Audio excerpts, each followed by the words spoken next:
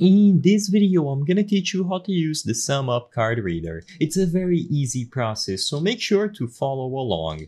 Accepting payments with the Sumup card reader is extremely simple.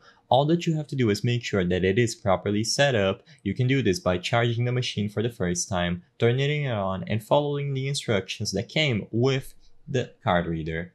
Afterwards, you will be able to accept any payments by using the latest version of their mobile app.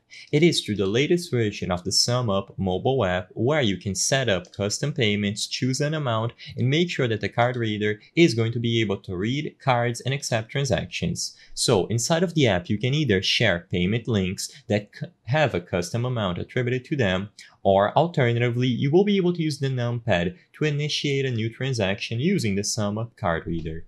So in there, type the amount for the transaction and you will be able to proceed to checkout. You will choose card reader when proceeding with the methods, choose a valid tip amount, and finally, the screen of your cell phone is going to tell you that the machine can now be used.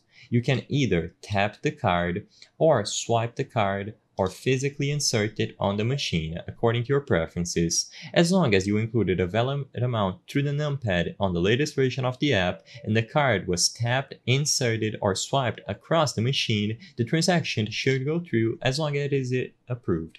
You will be able to make any amount of transactions that you wish as long as the machine is ready to go, ready to use, and you have enough balance on the card.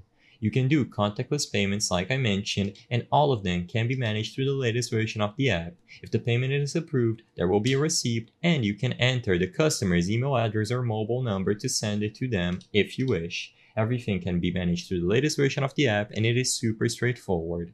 I hope I was able to help you on how to use SumUp Card Reader. If this video helped you, please be sure to leave a like and subscribe for more very easy tips. Thank you for watching.